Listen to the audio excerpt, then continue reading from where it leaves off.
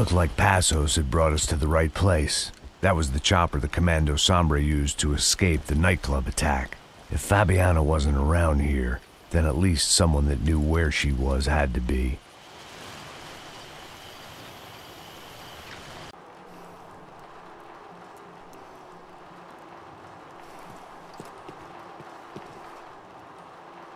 They probably made their ransom notes from the same glossy magazines they used to select their victims. This was a second request for payment. The best of intentions at the stadium weren't enough to cover it.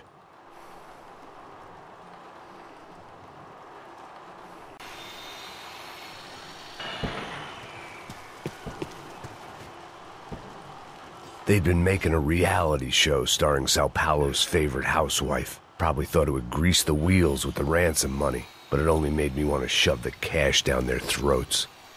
She was on the move. If they'd finally decided to kill her, I wasn't doing anything to persuade them otherwise.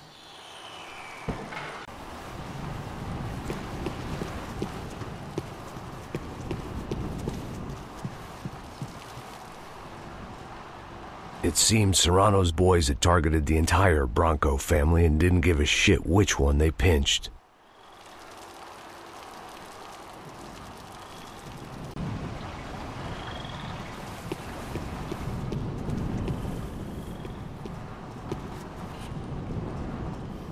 Serrano was reading his reviews.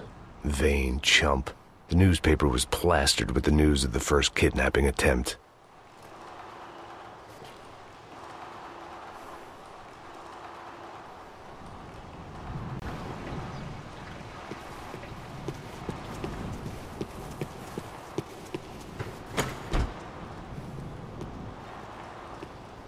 These were the floor plans to the nightclub.